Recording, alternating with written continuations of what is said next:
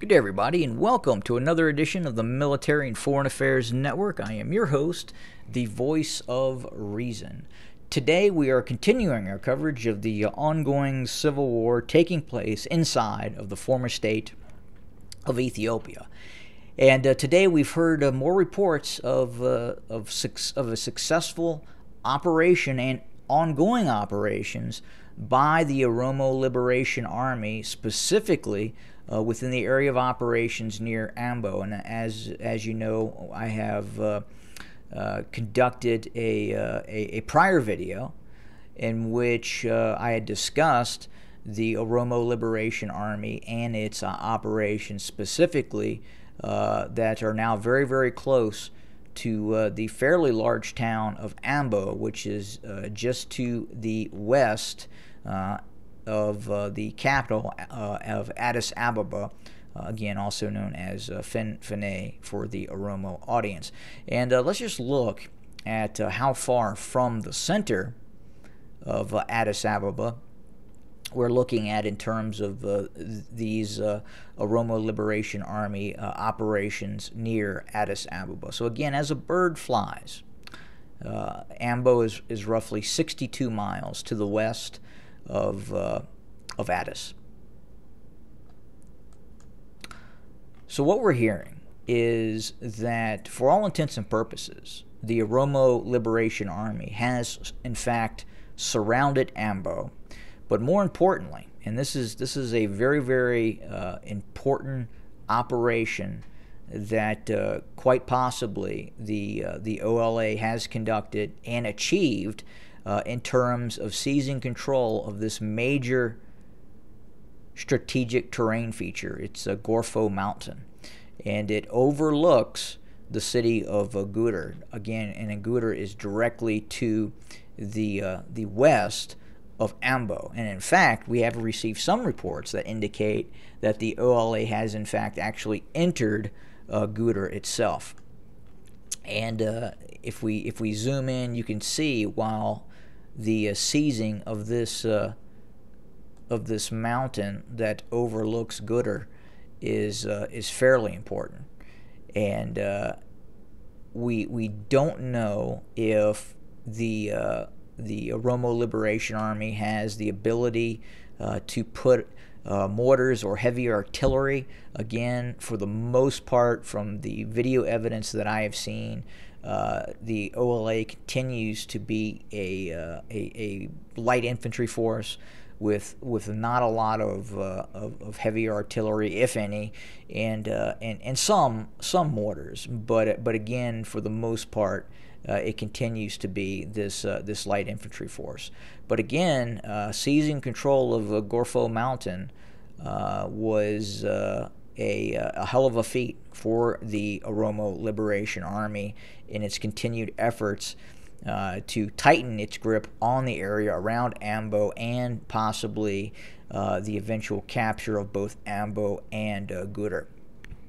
But that's kind of where we're sitting right now in terms of ongoing OLA operations to the west of Addis. And I wanted to take this opportunity, instead of using the normal map that I use, where you can physically look and see the size of said towns and cities west of Addis, and just get an idea of just how large of a town, of a city, Ambo truly is.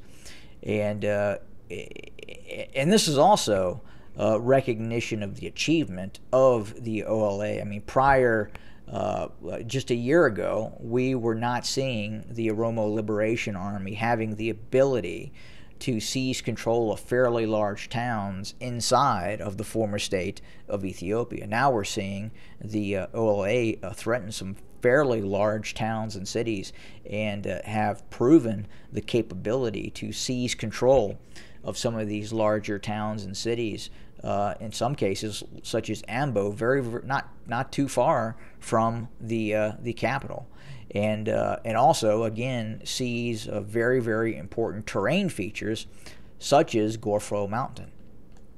But that's kind of the status right now in terms of this ongoing operation. Again, watching it very closely.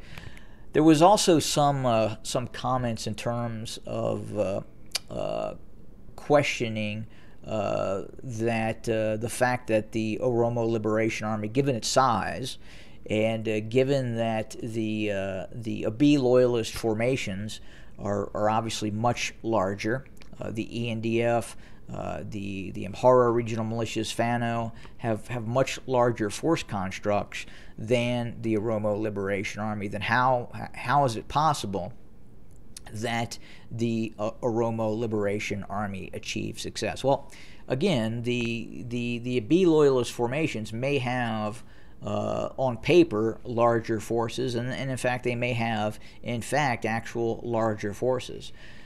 But again, you have to look at the motivation of said forces, and I think if you go back to other wars that have taken place throughout history, and just most recently, if we go back and we look at, let's say, the ISIS successful operation in seizing control of Mosul. Now, obviously, the Iraqi army on paper was much larger than ISIS, and now some of those forces may have been ghost personnel.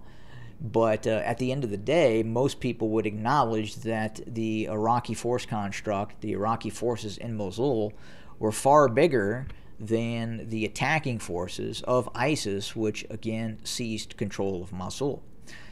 Now, the ISIS forces did this with probably anywhere from 800 to about 1,200 personnel. Again, these formations were very aggressive and were very well motivated to launch this operation into Mosul, while at the same time, Iraqi forces, not so much. Iraqi forces were proven that they were not motivated to fight ISIS during the ISIS seizure of Mosul. Now, look, I'm not comparing the Oromo Liberation Army to ISIS. Again, just from a military perspective, what I'm trying to say is if, again, you have a smaller, much more motivated force that is willing to act aggressively and tenaciously, then that much smaller force many times has the ability to prevail over much larger forces in some cases. Now, is this the facts on the ground in terms of what we're seeing inside of the former state of Ethiopia, specifically in regards to the Oromo Liberation Army? Well, I would say that one, the Oromo Liberation Army is much bigger now, a year into the heavy fighting that has taken place, than it was at the start of the actual, let's just say, the Abiy loyalist invasion of the Tigray region. So again, two different areas of operations, but that war that entered the Tigray region allowed the Oromo Liberation Army to continue to grow and get bigger and conduct said operations that it's conducting right now. And again, it would not surprise me that we could see further operations by the Oromo Liberation Army, again acting in a much more aggressive and tenacious manner than the adversarial forces it's fighting against, in the form of the Abiy loyalist formations, some of the still loyal Oromo regional forces. Many of them we continue to hear about coming over to the side of the Oromo Liberation Army, and then obviously the Amhara regional forces as well.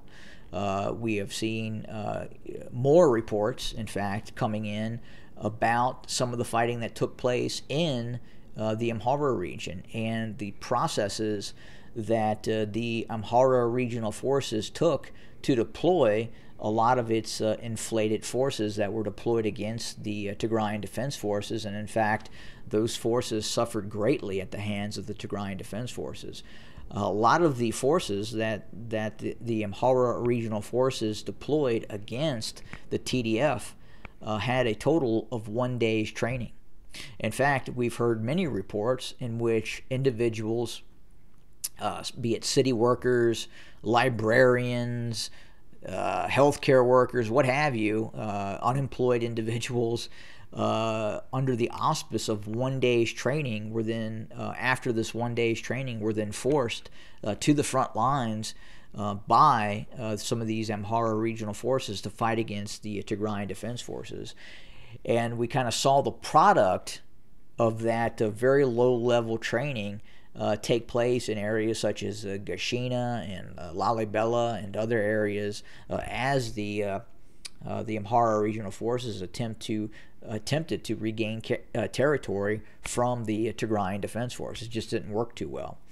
And again, we're kind of seeing the same thing happen west of Addis Ababa. A lot of these OLA fighters have been in the field for some time, have been training and fighting. And again, a lot of these Abiy loyalist formations have not received as much training, and again, in all probability, are proving to be not as motivated in terms of a fighting force to engage the Oromo Liberation Army, just as we saw some of these forces not have the motivation to engage the Tigrayan Defense Forces within the course of that conflict as well.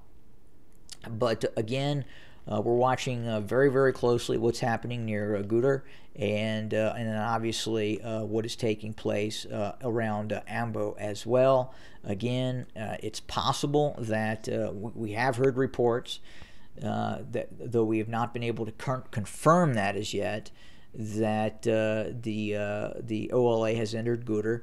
And we also hear that it has, again, seized control of a major terrain feature, strategic terrain feature, which is Gorfo Mountain to the northwest of Ghouta. That's what we have for today. More to come as we continue our coverage of the ongoing civil war in the former state of Ethiopia. Have a good day, everybody.